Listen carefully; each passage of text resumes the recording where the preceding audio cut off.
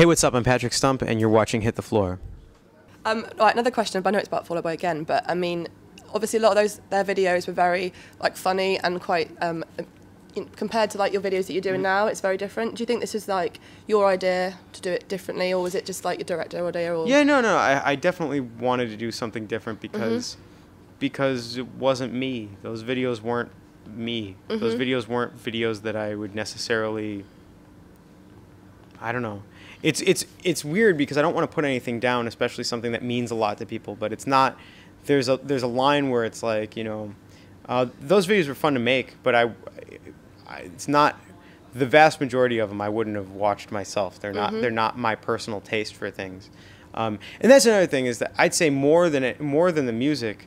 A lot of the visual things with Fall Out Boy were never really my personal preference, and so that's kind of something that's fun to get to do as a solo artist, is kind of experiment with that.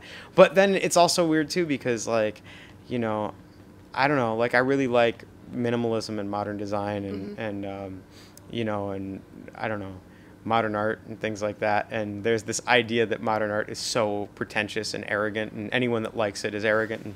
And it sucks for me because I'm like, nah, but I really like that stuff, man. And so so that's been, you know, it's been a weird learning curve for that too.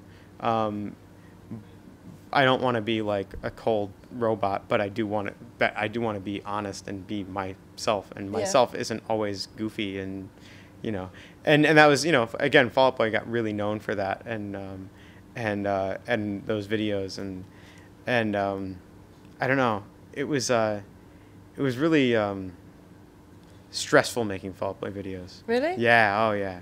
We would always, because there was always, if you look at them, there's always so much going on. Yeah. There's so many little shots and so many little things, and we would always have, you know, we would always be down to the wire, you know, like, okay, well we have you know, 10 more shots and we have no more daylight left and whatever. You know, just whatever it would be. It would always, yeah, it would always be really stressful. And then it's also, you know, and then at the end of the day, it would be something that I wasn't fully, not behind. I was behind it. It just wasn't my personal expression, you know. Yeah. It's that was something that Pete really took the reins of. Yeah. You know, that was something that he was really involved in. And so I wanted to kind of take, with this, I wanted to kind of take my reins and be like, this is what I want to do. I wanted to do some stuff that is somewhat more simple and visual and whatever, because that's more me, I think. So Obviously your appearance has changed dramatically.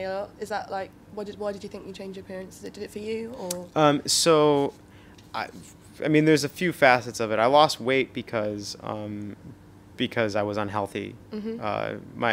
It's funny because I think people have really skewed perceptions of weight, especially in the United States. Yeah. Where, you know, there are like these cutoffs where people will be like, oh, you know, oh, you weren't heavy, you were just chubby or something, like, you know, like whatever, as if that's somehow different. Yeah. But the reality was, medically speaking, I was obese and I was very unhealthy. It wasn't just a thing of like, you know, and that's it's funny because, you know, people, I get all sorts of silly, I don't know, tweets and dumb stuff all the time where people will be like, oh, I really liked you better fat. I thought you were so much cute or chubby. I miss you chubby. Who says that? Well, A, who says that, and B, it's like, okay, well, that's cool. I wasn't trying to look good or bad or anything. I was trying to not die. Like it's not like, after a certain point, you know, I was like 25 and I was like pre-diabetic and my cholesterol was crazy. My blood pressure was crazy. My asthma had gotten real bad. You know, like all these things that just like were totally exacerbated by my weight and whatever. And I was like, I have to, at some point, I have to be responsible for myself or whatever. So I started taking care of myself, and then there's the dressing and whatever. That's another thing. And the sideburns gone. Well, the sideburns were like, all of those things, you know, kind of started because I wasn't a singer. You know, I wasn't trying to be a singer, and I was really uncomfortable with it, and I kind of retreated to a lot of things. You know, I didn't never really wear my glasses at home, but I started wearing my glasses a lot off stage and stuff because it was another thing to hide behind. I had the glasses, I had the sideburns, I had the hat, I had the hoodies. I had all these things that I could not really be there. You know, like I was there, but I wasn't really there. And the funny thing was then on the weekends I would be dressed like this, you know, when I wasn't, because that was how I was comfortable, you know. And after a while it became, you know, A, you become the singer, and B, like, you know, it's funny, it became a fashion statement somehow by... Everyone's noticed it, like... Yeah, well, it's weird because somehow my total non-fashion statement became a fashion statement. And this thing that people prefer. And it's like, well, it wasn't really comfortable for me, though. I was hiding, you know, like, it wasn't... I wasn't happy, you know, that way. I wasn't happy, you know, I felt like I was in a turtle shell or something, you know, with all that stuff, with you know, and there are like all these pictures that I'm not in because you know, I had the hat and my, you know, the shadow went at least to here, and then there's the glasses and the sideburns and all that stuff, you know, the long hair in my face and whatever. So. Oh, okay. Right, Soul Punk's obviously out soon. Very excited. What I just wanted to ask you, why did Porcelain not make the album? Or is it just on the Truant Wave EP? Oh, because I didn't think it. I love that song. I love that song too, but that's why it's on the record, on the EP. I mean, I don't really, you know, it. Partially because it was so electronically based. That one doesn't really have anywhere near as much live instrumentation as you know, Soul Punk. I really wanted, you know, everything to be, you know, and it's funny because a lot of people will say Soul Punk sounds really you know, synthy and whatever, but I play at everything, you know. Porcelain was one of those songs that was really hard to get the right vibe out of with any live instruments.